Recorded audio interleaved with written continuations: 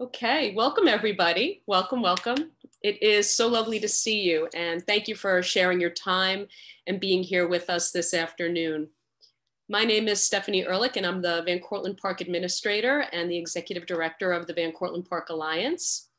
Today's presentation is an outgrowth of ongoing work that we're doing to bring to light the history of Black and Native American people in creating Van Cortlandt Park. This is a history that's not very well known, but should be. Please visit our website, vancortlandt.org, to learn more about the Enslaved People Project and download a free curriculum for your students or for your kids or for yourself. I want to thank Bronx Council on the Arts for their support of this program and Community Board 8 for their support of the Enslaved People Project curriculum. Many thanks to our partners at NYC Parks, Department of Cultural Affairs, and the Historic House Trust. And a special shout out to the Enslaved People Project team, Laura Carpenter Myers from Van Cortlandt House Museum, Nick Dembowski from Kingsbridge Historical Society, Jackie Fisher and DePrater from the Community Task Force, and my colleague Christina Taylor from Van Cortlandt Park Alliance. Van Cortlandt Park is a really important part of our community, and especially now. It's a place where people can go to exercise, feel good mentally and spiritually, and just be in nature. During these crazy times, we're all looking for ways to find happiness and good things to get us through the day. The park is a place that's there for you to do just that. I know it's my happy place. I hope it's yours too. If you would like to support the park, we would be very happy if you did. Visit vancortlandt.org. Your gift, no matter the size, helps us keep the park clean, safe, and beautiful for the community, and helps us do programs like these. So, on to today's program.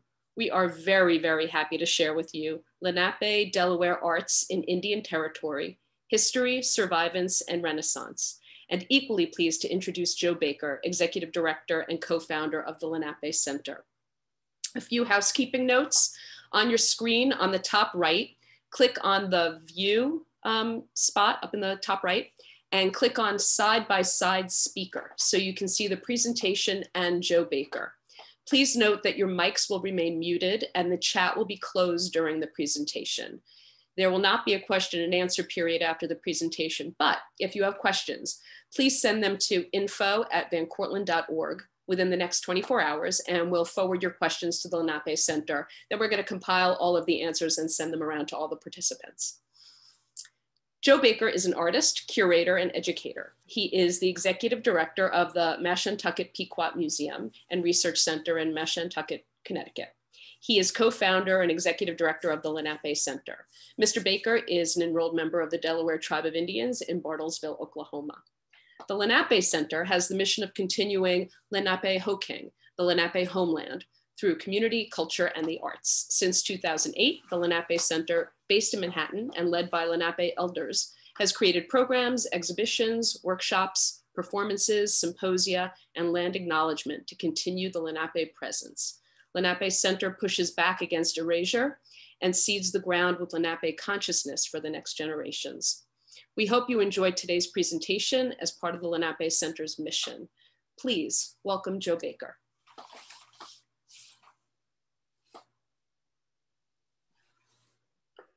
Good afternoon, everyone.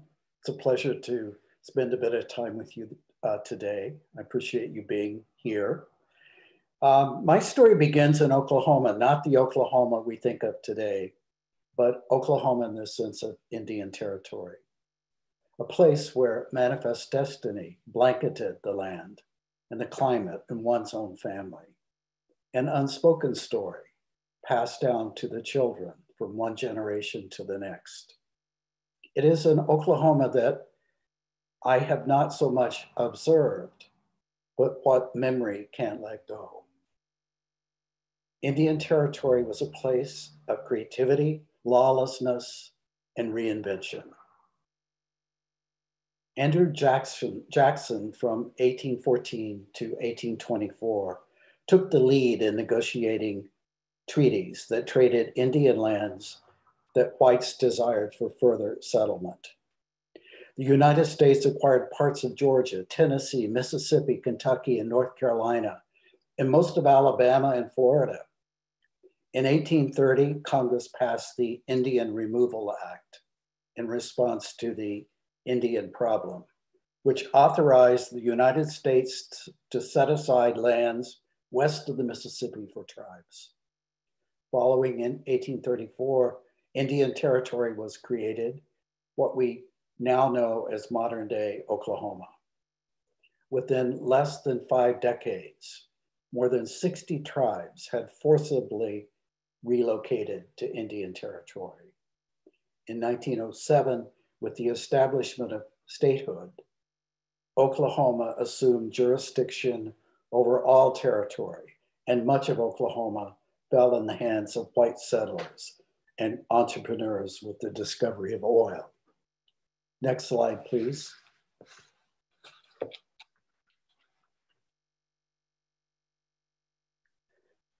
What you're seeing here is a photograph of the only known photograph in our family of my great-great-grandfather, Simon White Turkey, who was born in 1826 in Cape Girardeau, Missouri.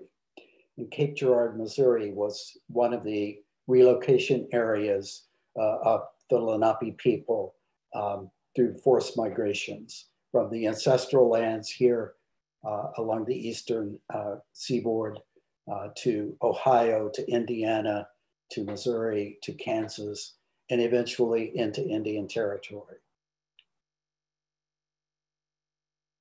It was in Lawrence, Kansas, then the last Federal Reserve of the Delaware people, that he met and married his wife, Carrie Sarcoxy, and had 9 children: Marshall, Dutch, Robert, Katie, Albert, Lucinda, George, and Lily. Both George and Lily were born in Indian Territory and not on the Federal Reserve in Kansas. Simon White Turkey was a scout for the Union forces during the Civil War and figures prominently in the Lawrence Massacre, Quantrell's raid on Lawrence, Kansas in 1863. Confederate guerrillas attacked the city with the intention of burning the city of Lawrence to the ground and killing all the inhabitants. Quantrell's raiders were met and successfully turned back by Simon White Turkey and a fellow Indian, Shawnee Indian man, Pelea.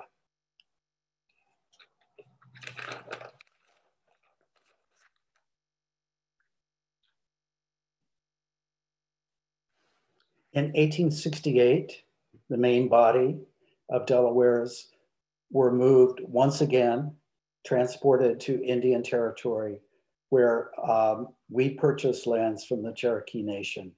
And those lands comprise much of present-day Washington County, adjacent to the Osage Nation, at the side of the Caney River. At this point in time, upon the arrival in Indian Territory, our people numbered 900. Between 1887 and 1934, Native Americans lost control of about 100 million acres of land, about 2/3 of the lands held in 1887. The Dawes Act of 1887, or General Allotment Act, sought to break up reservations in favor of individual ownership. Each head of household was assigned 160 acres. Single children, the age of 18 or older, received 80 acres, and those children younger than 18, 40 acres. What this meant for the White Turkey family alone was an area of land that included 1,000 acres. This land eventually became mostly oil producing. Next slide, please. This is a photograph of my great-grandmother, Lily White Turkey, who was born in Indian Territory in 1873. And she's standing on the lands of her allotment, north of Dewey, Oklahoma. She was a fluent speaker and spoke limited English. I remember her fondly as a child. She would visit our family, and bring Fritos, always Fritos, to the kids. She married James Randolph Fugate in 1890. He arrived in Indian Territory from West Virginia, just ahead of the big oil strikes in 1897. They together had 7 children, 5 of which lived to adulthood. All of our family's allotment land was located within the geological area known as the Bartlesville Sand. Oil and gas production was heavy from this area. Next slide, please.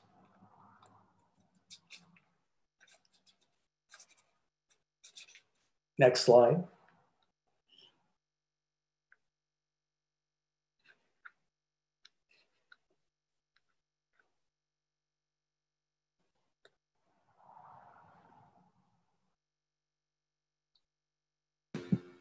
I'm so sorry, I'm trying and it's just not going. Okay. There we go. This photograph is of White Turkey family member George White Turkey and his wife and children. Jeanette White Turkey is located in the lower right hand quadrant of the photograph.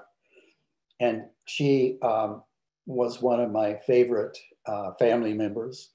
I remember her distinctly growing up in that Oklahoma space. Her children sought to relocate to Phoenix, Arizona and California. And we sort of regrouped. I moved there myself in 1981. So this part of the family, George White Turkey and Lily White Turkey's family, have always been intimately connected. Next slide.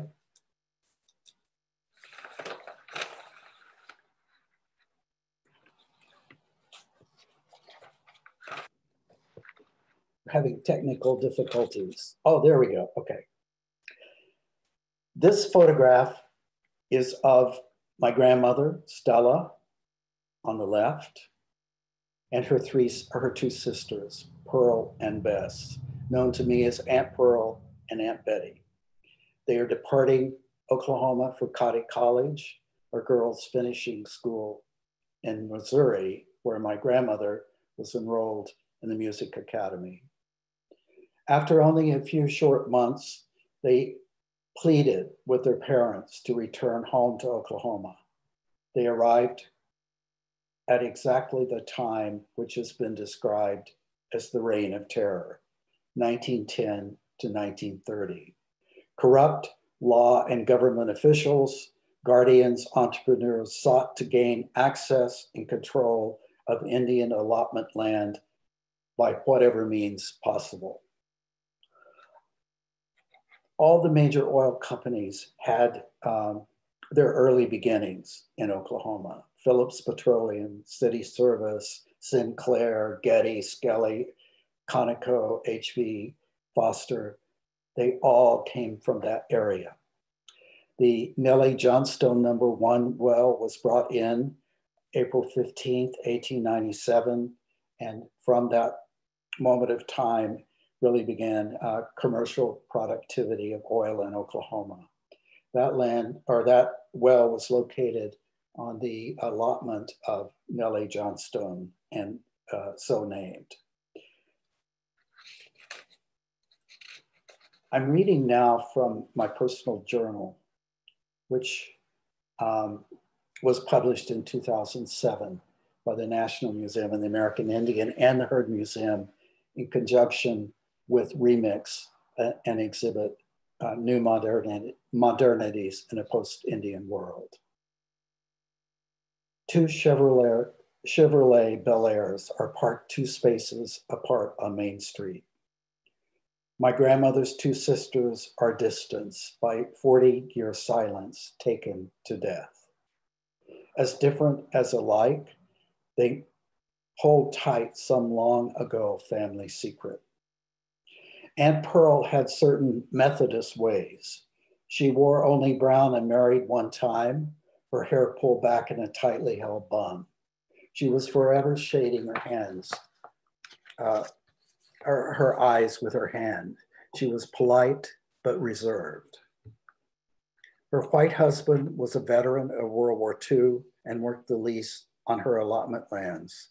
Together they had one son. They lived in a small unpainted lease house on the eastern edge of the allotment. Her lands wrapped around Mother's to the north and west.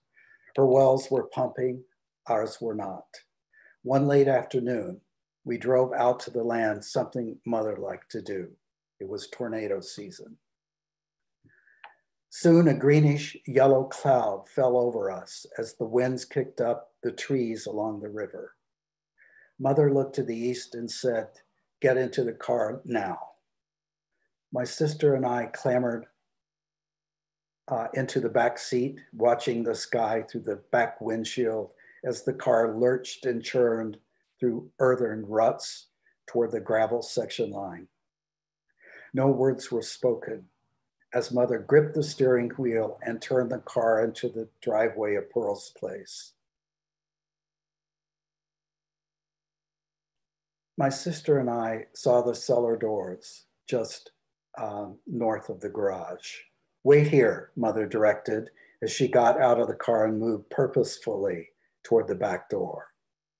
Pearl stepped into the yard, shading her eyes with her hand, looking toward the car and up at the sky.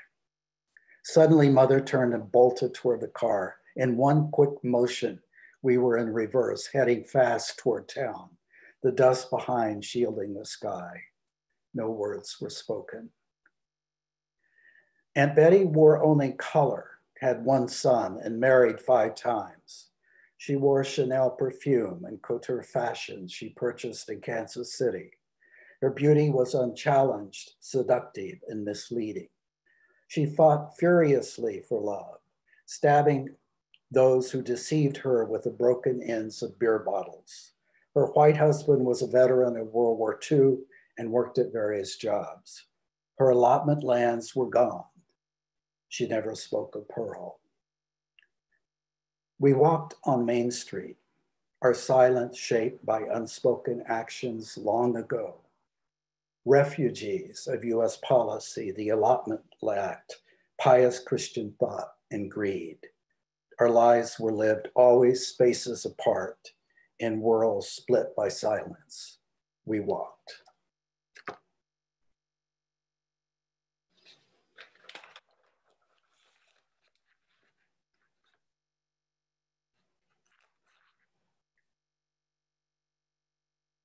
Stella's 3 children, my mother, Liberty, and her 2 brothers, Victor and Wilbur, were still young when she fell, Stella, suddenly ill and died in 1924, in what I believe was a failed attempt to gain access to her allotment lands.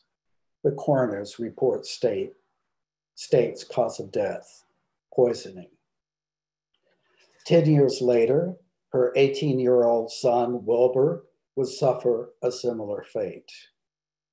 I'm reading now from the Bartlesville Daily Enterprise, May 17th, 1934 edition. Headline, Dewey youth killed by train. The mangled body, identified as Wilbur Wright, was found at 6:40 o'clock this morning on Santa Fe tracks, a mile north of Dewey. Parts of the body were scattered for 700 yards, and the arms and legs were severed from the body. He was scheduled to testify in the weighty Wittenberg forgery case. The coroner's report reads, accidental death. How do you accidentally fall in front of a speeding train? Next slide.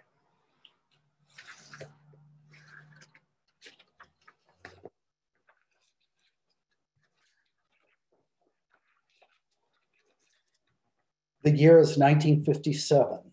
The place is a town named Dewey in the state of Oklahoma. I am 11 years old.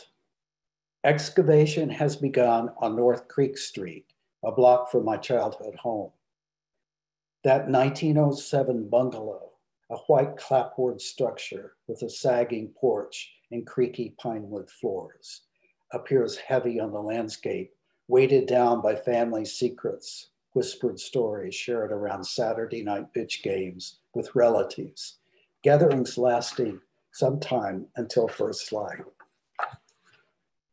Perhaps the events unfolding then were some kind of rite of passage, an inevitable coming of age played out during the Cold War period following World War II.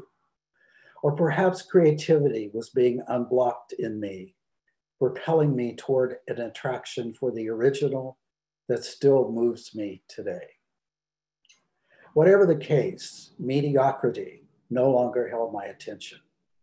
During the months ahead, my interests would be focused on North Creek Street as cranes set into place massive beams defining the triangular roof of the C.A. Comer residence. The structure hovered over the lawn like a spaceship. Diagonal slices of glass cut through the brick exterior, creating transparent portals to interior spaces. The roof floated above the exterior walls like a low hovering cloud. I was completely transfixed.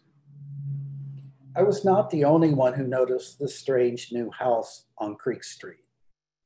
Cars lined up on Sunday afternoon, slowly cruising the construction site. There were incidents of vandalism and letters to the editor of the local newspaper referring to the residence as a monstrosity and eyesore. The Comers themselves were rumored to be communists, progressives, individuals to watch out for. How could something so original, fresh, forward-looking, exciting be so maligned?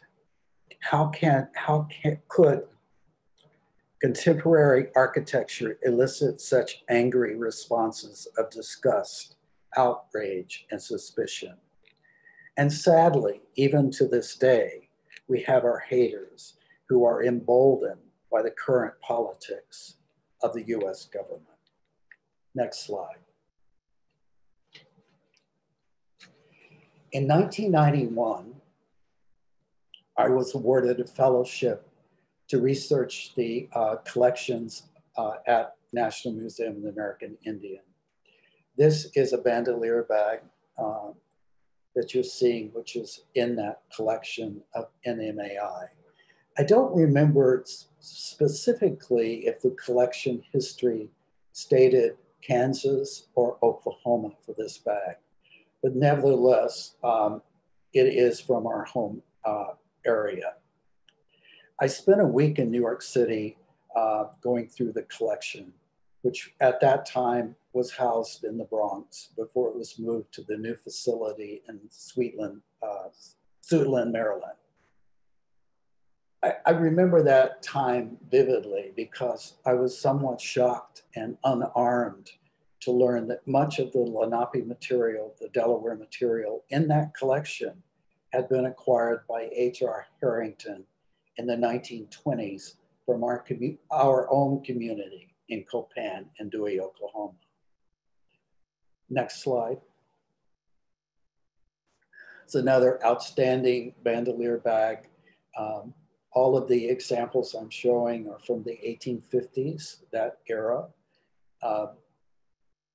This is quite bold in its simplicity. Our bandolier bags are distinguished by the wide strap and the 3 tabs. And normally, this bag being the exception, you will see a bilateral symmetry. The beaded motif is what I would call an abstract floral motif. And the pink and blue beads available, seed beads, during this period of time are quite striking, often referred to as crow pink and crow blue.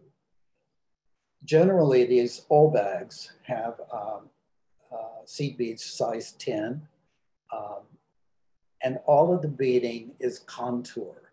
The shapes are generally outlined in white or light blue or light pink. And the areas are contour beaded within that internal shape. The beading stitch is a 2-needle applique stitch, or sometimes referred to as spot stitch. Next, please. Here's another bag which illustrates, it's held in a private collection, again from the 1850s, which is a good example of bilateral symmetry, where one of the diagonal straps changes into another design. Next, please. This bag is in the collection of the Autry Museum in Los Angeles. Again, you see that pink and blue color combination palette. This has fringe attachments on the tab in the bag. And the bag has that squarish shape, which is distinct to Delaware bandolier bags. Next, please.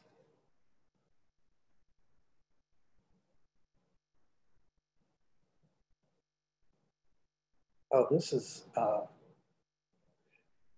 the order is a bit reversed, but let me speak to this bag. This bag, I beaded. It's a bag that I beaded in 1998. And it's the second bandolier bag which I created. And let me go back to the motivation for the research around the Delaware bandolier bag. Growing up in Oklahoma, I had never seen in any of our gatherings, the dances or the community gatherings, a bandolier bag in person. I'd never seen one worn by anyone in our community.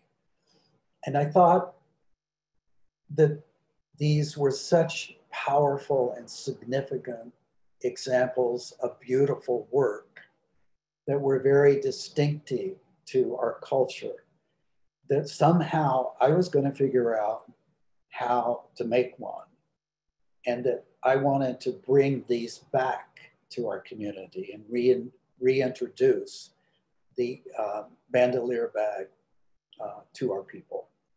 So that was really the motivation for that first initial research into the collections at NMAI. And then the process of self-education about constructing the bag and creating the beadwork. Next slide, please. Well, we're missing bag number 1, which I'm wearing. And let me, this is the first bag that I made, which was beaded in 1994. And the previous bag that you just saw in 1998. And let me go back to that 1998 bag. I remember when I wore this bag, took this bag back to Oklahoma for the Delaware powwow in 1994. It caused a lot of attention, and people would come around our campsites to see the bag. And I didn't fully understand what would come of that experience. But from this one act, other bags have been created. The next bag in our community that I remember seeing was a bandolier bag made by Annette Ketchum, tribal member. And there are other members of our tribal community who've made other such fine examples of Delaware beadwork. In 1998, that previous bag, I was in a position where I needed money. And this is really an interesting sort of serendipitous moment when the Pequot Museum approached me and asked me if I would be interested in selling that bag. And it was something I thought long and hard about. It's not that I wanted to give the bag up, but that I needed to I needed access to some money at that time. So I sold the bag to the Pequot Museum. And now I'm here at the museum as the executive director. And after all those years, I sort of now have an opportunity to revisit the bag, which is an interesting full circle moment for me on a personal level. What you're seeing here is an installation, the bandolier bag on the right, and fabric designed by myself, which is another example of that Delaware, very specific kind of Delaware abstract floral motif. This exhibit was in 2010 at the Museum of Art and Culture in New York City, Changing Hands 3, Art Without Reservation. Next, please. And there's a close-up of the bag. You'll see that sassafras leaf motif, which is also the motif that we use, the graphic design element for Lenape Center. You will see it worked into this bag. Next, please.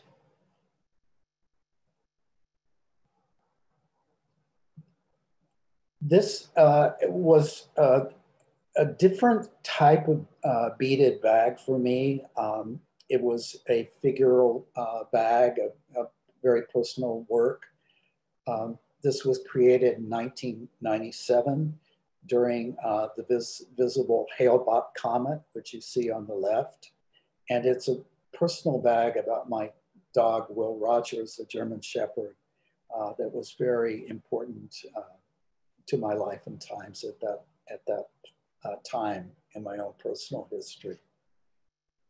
Let me say something about technique.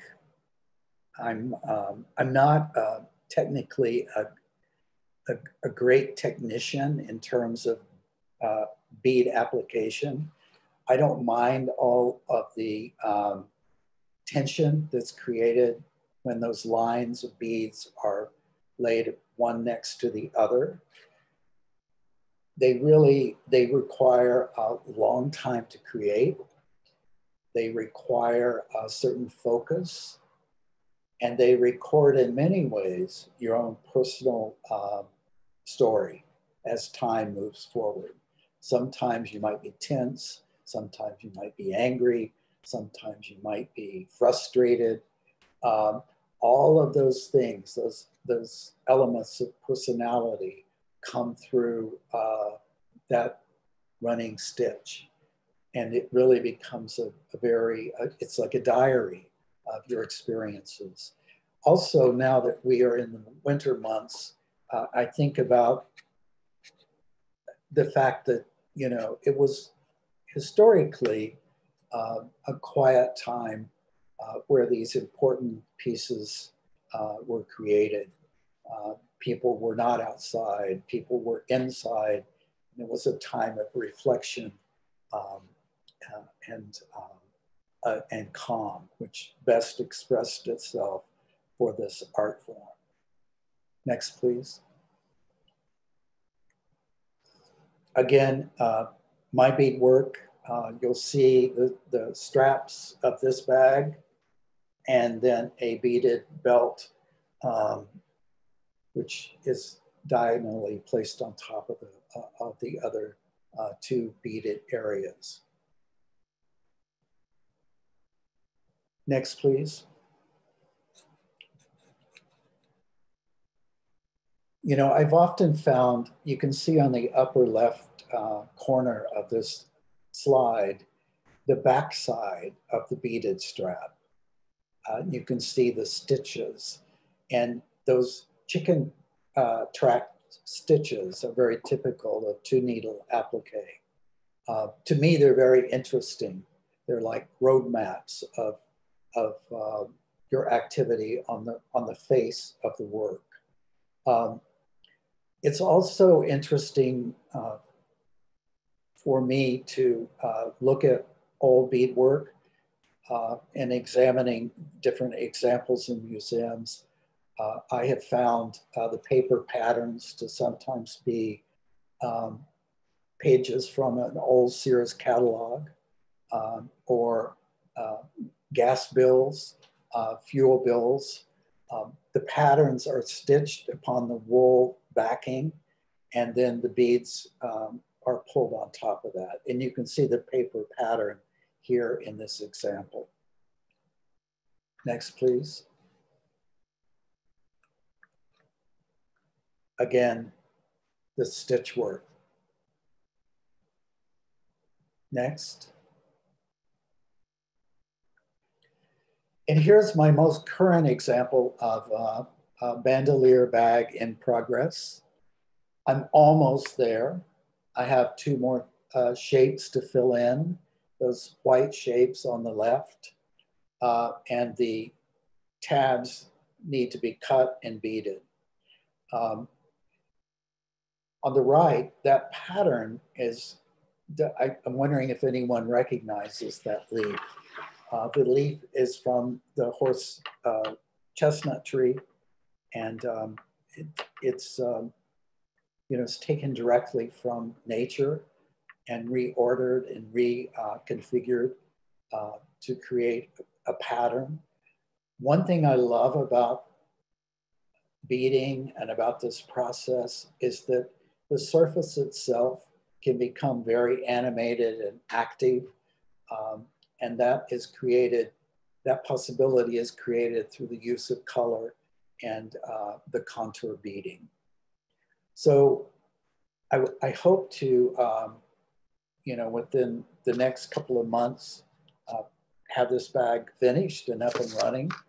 There are two questions which I always find amusing that people ask when they see a bandolier bag. The first question is, how much does it weigh? And the second question is, how long does it take? How long does it take to make a bag of this nature? And my answer to that is, it takes as long as it takes. And sometimes, you could spend a year in working on a bag, because it's not something that you can do continuously, day after day after day after day. And the other thing that I've learned in this process is that the human personality has great capacity for focus and concentration. But because of our very active life and world today, there's a great deal of resistance. And that resistance I experience personally if I've been away from a beadwork project for quite some time, and I come to beading new. I'll find myself creating all kinds of excuses for not being still and not being present and not being available to the work. And so it requires a certain surrender of oneself, a certain commitment to the process of creativity, and a certain appreciation for the beauty and the goodness that will come through that kind of focus and concentration. And in conclusion, I would say that survivance and Renaissance is best expressed not by going after people, but finding expressions of beauty and good works that can touch our everyday lives in very, very powerful ways. There's great power